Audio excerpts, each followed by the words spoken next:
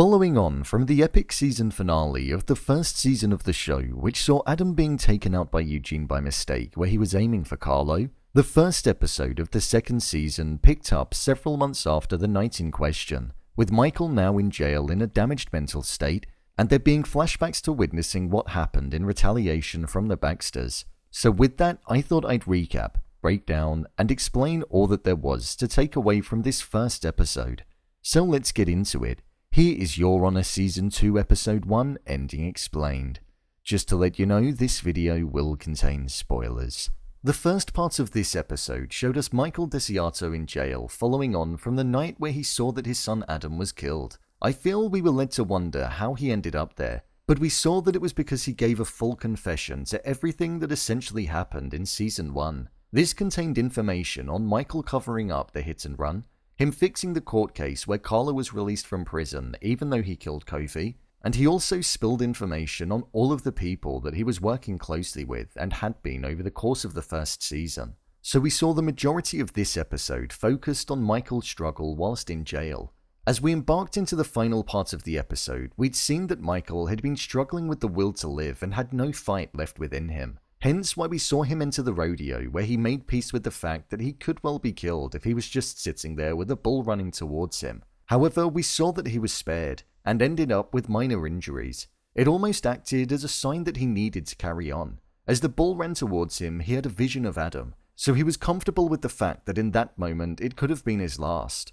Olivia Delmont wanted to speak with Michael in private, and as we saw from earlier on in the episode, she managed to secure Michael's release from prison, despite the fact that he was guilty. However, it's clear to see that Olivia has a wider plan that's at play. She essentially wants to rid the streets of organizations similar to what Baxter runs, and her way to do that is to essentially get as much information on the Baxters as possible. With Jimmy Baxter not knowing that Michael snitched on everything when he was taken into custody, she wants him to be led to believe that he's in safe hands, when in reality, judging by the phone that Michael had in his possession after leaving the jail, Olivia has work that she wants Michael to do, with her also having the recording which stated that Charlie was involved in the initial cover-up of the hit and run. It seems as though Michael doesn't want to be the person that's single-handedly responsible for the demise of his career, so it seems as though he's going to work with Olivia for that reason.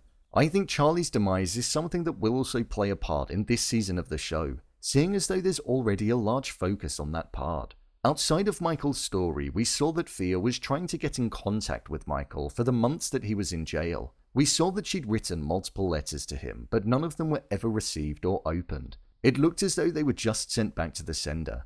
Judging by the state that Michael was in, it was no surprise. Fia wanted to know if Adam truly loved her, which Michael believed that he did if he did say that he was in love with her, due to the fact that he was a terrible liar. We saw Fia have a conversation with her father, which was a poignant moment in the episode. She stated how she felt different to the rest of the family, how her brother and her mother have been involved in being the decider of people's fates, and that she didn't quite relate to that side of the family life. Fia is what one would call the light in the dark for that family, and judging by the trailer for the upcoming episodes, it most certainly seems as though Michael will take her in under his wing and look out for her. The big reveal at the end of the episode for Fia, though, was that she was pregnant with Adam's child and that she'd now given birth. So Michael is now a grandfather, something he's currently unaware of. This is something that I feel could give Michael a new lease of life and make him not want to give up like he was at the start of the episode. A part of his son Adam lives on, and I feel he will definitely want to be involved. In terms of the other main arc that was making up the other half of what we were watching unfold in this first episode, we saw that Eugene was on the run for being the person that killed Adam. Carlo knew that what happened was supposed to happen to him, and with Eugene's identity being found out, we saw Carlo going after him on his own, with his mother alluding to the fact that he should. However, with Jimmy not being behind the act of revenge and stating how he'd rather play the long game, just as we saw Big Mo stating to Eugene, both youngsters didn't see it that way. They instead had a hot-headed, reactive nature when it came to seeking revenge, rather than using their head and thinking about consequences. Big Mo was prepared to give Eugene up to the authorities, as that was the only way that she felt she could keep the peace, but also not have Eugene killed. However, we saw that Little Mo had more of a sympathetic approach. It felt like he understood the pain and trauma that Eugene had been through in his short life so far, and instead he gave him a wad of cash with an address, as it now seemed as though Eugene's going off to start a new life. With Eugene making an appearance in the trailer for future episodes in the season, I feel his journey is far from over. With him failing to take out Carlo, I imagine revenge will still be embedded within him, and he may return in the future to make the family pay. Crime is something that's present within New Orleans in this episode, and with the polls not looking in Charlie's favor in terms of votes, the lack of Eugene being present meant that he couldn't be handed over to the police, which then ultimately meant that there was still a criminal out there and the public had fear within them too, which would then lead to a lack of confidence in Charlie. With the authorities marking an unaccounted body as the suspect being caught, we saw the corruption and lies that are present within the government and that Charlie will do what he can to be mayor. However, the confession from Michael feels like it's going to make an appearance later on down the line and have consequences.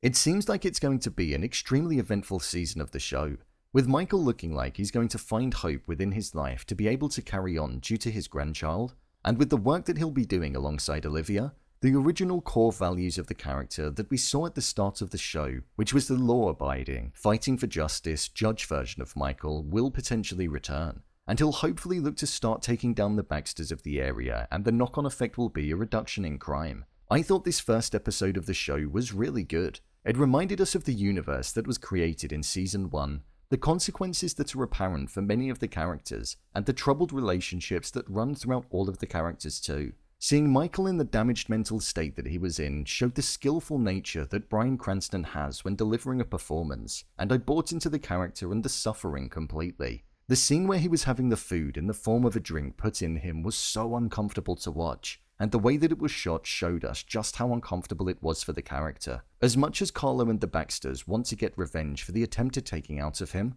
I feel we could see Michael also want to seek revenge too, due to the fact that his son was killed. An all-out war looks like it could potentially be on the horizon, and I feel there'll definitely be one before the end of the season. I can't wait to see what's going to happen, who's going to survive, and if Michael will be able to find happiness in this newfound life that he's going to have to adopt. So, there you have it, Your Honor Season 2 Episode 1 Ending Explained. If you want to see more videos such as Endings Explained, theories and predictions and character breakdowns, then click on the I button, or alternatively you can head over to my channel where you'll find them all. If you'd like to give me a show or movie that you'd like me to review, then head over to my Twitter, @BrainPilot_, and tweet me what show or movie you'd like me to review next. And finally, if you'd like to see what I rate the latest movies that don't quite make the cut to getting a dedicated video, then head over to my Letterboxd profile.